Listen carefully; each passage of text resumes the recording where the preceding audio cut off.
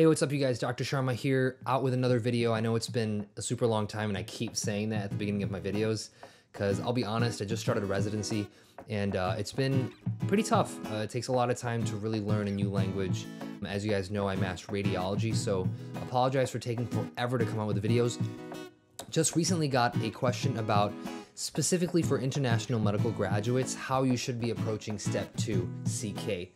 This is the clinical knowledge portion of the Step 2 exam. Now, specifically for international medical graduates, it's gonna be super important that you guys are actually doing really well on your medical licensing examinations. Now, this is because you're competing with allopathic and osteopathic students for those residency spots in the United States. That means you're gonna have to spend a lot more of your time studying so that you can get a better score. Now, I know some of the international medical graduate colleges have different semesters.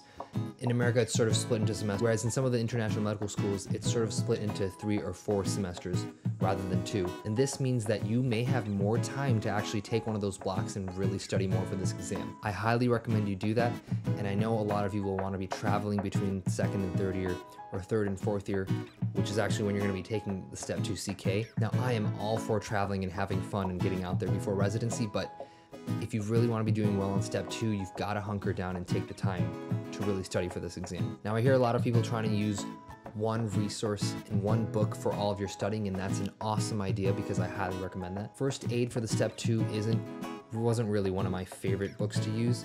I definitely think Master the Boards is going to be a lot better of a book for you to use. It's really well organized and has a lot of the information that you'll need. Another way that you can organize all of your information is online MedEd. He's got a PDF that you can use, and it's really good organization. They have a lot of good diagrams for the next best step. Honestly, I have to admit I use that big time and definitely had it help me come up with diagrams in addition to my question banks that I was using. The next thing that's really important is not to half-ass your shelf exams. Now, I know you're probably thinking, yeah, these aren't as important. It's kind of like classwork and I don't really have to try as hard. Well, let's be honest. A lot of the questions that you come up on your shelf exams are gonna come up on your Step 2, so don't slack off. Doing well on your shelf exams will not only help you for Step 2, but it'll also make you look good during your audition rotations. A lot of you at international medical graduate colleges are gonna be coming into the US and rotating at different schools that your school is paid for. You wanna be able to know your medicine, really know what you're talking about, because I'll be completely honest, you're being head-to-head compared to MDs and DOs who have attended colleges in America. Therefore, don't half-ass your shelves. In terms of a question bank, the most important question bank that you should be using is UWorld, USMLE World for Step 2. Now, UWorld actually started off as a Step 2 study program before they started making material for Step 1 because it got so popular initially. That means this is going to be the #1 resource that you should be using. You've got to drill this question bank. I'll be honest, in order to score a 260 on Step 2 CK, I had to do UWorld 3 or 4 times in the month leading up to my exam. Now, I'd say I probably had 2 months, but I was using the question bank for my shelves as well. So it's definitely important to start early and really get a little bit of a commitment time leading up to your exam. I definitely would not say that you need as long as Step 1.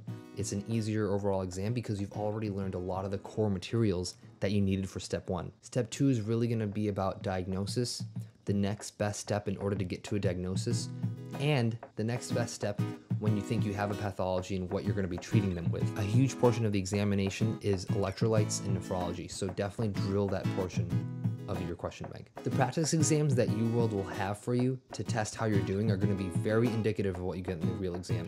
In fact, mine was on the point of what I was going to get on my USMLE Step 2. Definitely take that exam seriously and make sure you have time before the practice test days as well as the real test day to really just relax your mind, but be doing questions leading up to the exam. I should have some other videos on leading up to the exam and what you should be doing the month prior to whether it's Step 2 or Step 1. Let me know if you guys have any other questions, and as always, please like and subscribe so that I know how I'm doing and I can make more of this content for you guys. As always, good luck.